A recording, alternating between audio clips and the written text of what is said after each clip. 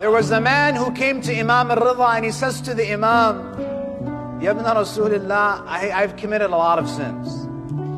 You know, when I read a hadith like this, I think to myself, subhanallah, can you imagine how approachable Imam Ali Reza is, that someone comes to me and says, Ya ibn Rasulullah, I'm in trouble.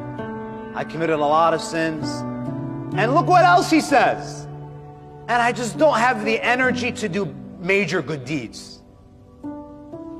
So he's asking the Imam that I've messed up, I've committed every sin in the book, just give me a shortcut, right? Give me a quick U-turn back to Allah. You know, I don't have the energy, I'm an old man, just give me the passcode. Do you know what the Imam says to him?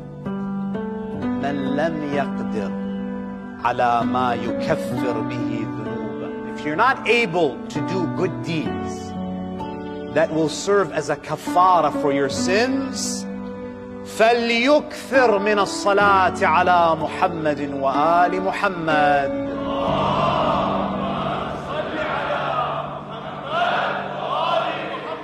If you can't do anything, you don't have the energy, then at the very least, send salutations upon Muhammad and